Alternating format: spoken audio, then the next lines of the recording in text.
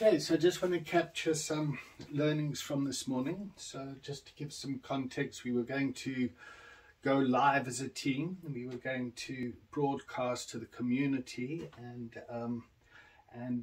for whatever reason the equipment didn't work for us, and so the event had to be shelved. And what we did as a team is we got together afterwards to debrief, and how we did that is we checked in, we contracted, and we created a container. And the reason we did that is the container's made up of all, there we see, almost fell over, me, Paola, Massimo, Michael, and we're all individuals here, all individuals as part of this team, and we were all impacted in certain ways. So we talk about talk about having 5 emotions: guilt and shame, anger, sadness, fear and joy.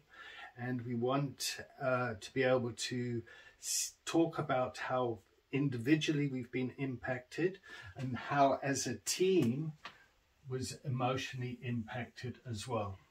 So I started off by speaking about my anxiety, which is fear, which is kind of looking forward to the event. So last night is trying to prepare and manage my anxiety about this event, which I'm excited about, and I don't want it to be a disappointment, because if it is a disappointment, I'm going to have regret, remorse, loss, or sadness.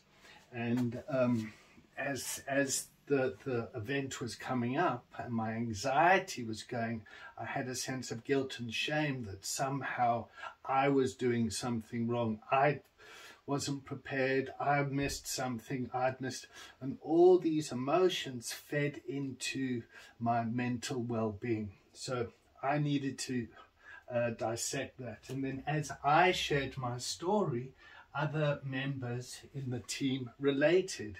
And so we all got together as a team, and emotionally the energy of the team was impacted.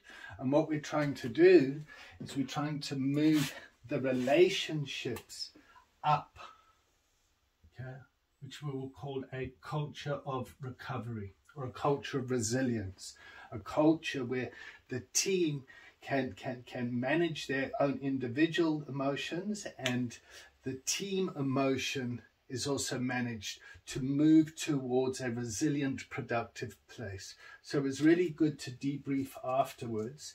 And when we debriefed, we all spoke about what we could do better, what we've learned from the situation, and what the way forward is. And the way that we interacted with each other, I believe, had a lot of compassion and care, cooperation, collaboration. We're working this stuff out as we're going along. And all parties on both sides took some wisdom away, and we're continuously learning. So I'm just making this video now to talk about and to create a body of evidence around how you practice resilience and wellness within the hybrid work environment. So I'll keep it short, because you don't want to overwhelm people with knowledge. And as we capture all this stuff, there's more and more evidence of how this stuff works. So thanks for watching.